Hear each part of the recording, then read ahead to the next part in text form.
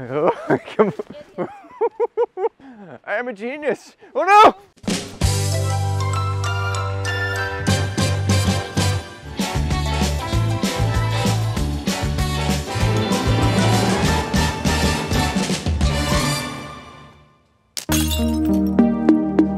As an outdoors filmmaker, a question I get asked all the time is, Stephen, what tripod can I carry with me that will carry my camera and doesn't weigh a ton?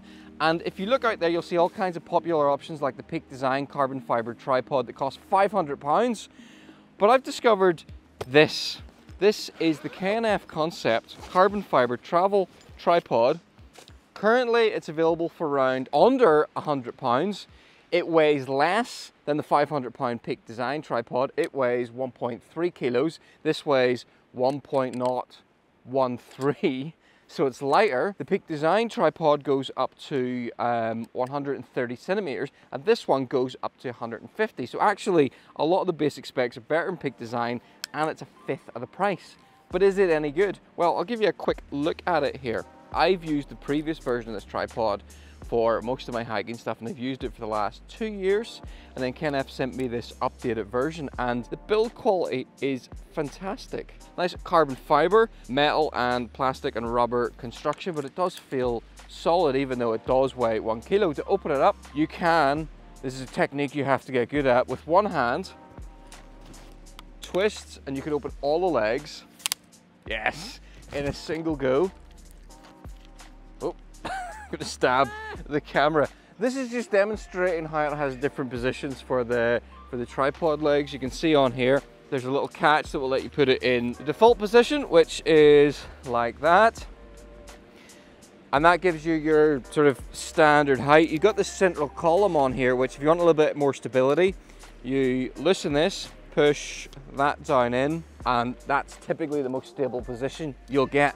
Now, if you then value height over stability, you can lift this up, tighten that. Okay, that's not bad. That's up to whatever that height is, but there's an extra ring here. Listen, that one, whoop, and it goes up even further like that. There's a nice foam piece on here, which is nice to act as a handle, but it also serves another purpose, which we'll come back to in just a second. There's an excellent ball head on the tripod here. Loosen this knob on the side here, and this lets you do sideways movements like that, which is really good if you're trying to like stack up panoramas. And I've actually found for video, this is smooth enough to do panning shots.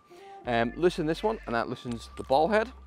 And then on top here, we have little spirit levels to make sure it's flat, and we've got an Arca Swiss compatible plate. I just set it straight on and tighten it up, and that connector on the top there will work with any tripod plate that says Arca Swiss on it. You don't necessarily have to use the plate that comes with it. Those plates live on my cameras. They also work with my quick release clip that I have on my bag, and it means I can go clip onto the tripod really fast to work with. Good question with tripods like this is, what about stability? Well, I'm on really non-stable ground here, and the downside with any travel tripod is that they will not be as stable as a big full-blown tripod. So it does depend on your uses. There is bend and flex in the legs, and while this will take a big lens, it can support that weight. And if you do want to make the tripod more stable, what you can do is there's a hook on the bottom here, so you can hang a bag or something on the bottom with a bit of weight in it. That'll keep the tripod a lot more stable.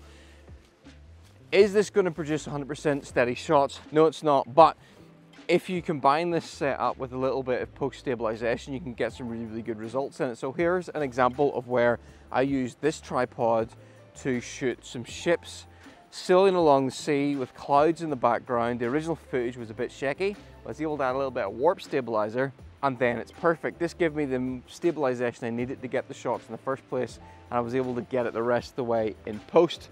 While this isn't like crazy stable when it's at its full extended height, if the height doesn't matter and you need to get a lot of stability, take in the 3 bottom sections, because they're the loosest, they're the wobbliest because they're the thinnest, and that all of a sudden gives you like a pretty stable, solid tripod. If you want to go even more stable than that, you can open the legs up to a wider position, closing these in a little bit more, and that gives you a pretty stable platform. I do have larger, bigger, heavier tripods that will give me much more stable shots than this, but the fact that I know that this combined with a little bit of post-stabilization will get me there for 99% of the video work I do means I tend to bring this with me rather than anything else. The Peak Design one only goes to about this height, which if you're trying to record vlogs, the camera for me is too low. Whereas that extra bit of height there gets us up at a much better height for me talking to camera. So that's why I prefer this over the Peak, or why it suits me better over the Peak. But it has one last trick up its sleeve, not that it has sleeves, because inside it's got a hidden monopod. Watch this. This leg comes off, and I can take that, screw that into the tripod head, and all of a sudden I have an incredibly lightweight monopod. It's good for enforcing social distancing. Get away from me, you peasants! I thought you were going to say you could do a mean Gandalf impression with it. You shall not pass! But you don't want to hit it too hard into the ground because it's a bit wobbly.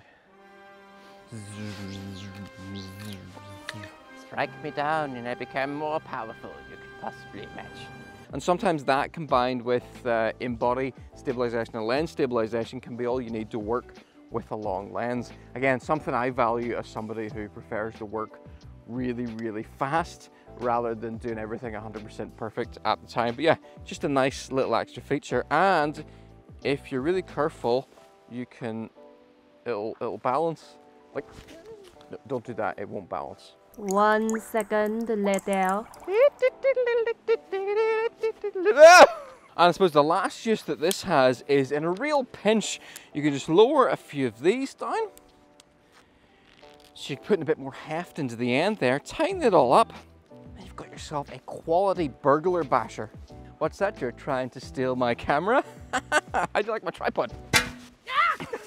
Insert clunk. Insert clunk. That's the K&F carbon fiber tripod. Personally, the tripod I use more than any other. And one that I would definitely recommend to somebody who wants like a really lightweight option for hiking and adventures and things like that. With the caveat being, of course, that in really, really windy conditions, you will get some vibrations with this, but that's always going to be the trade-off with ultralight tripods. But hopefully you find this useful. Hopefully you find this useful video. And if you did find this useful video, please give it a subscribe. And if you haven't yet, please like to the channel.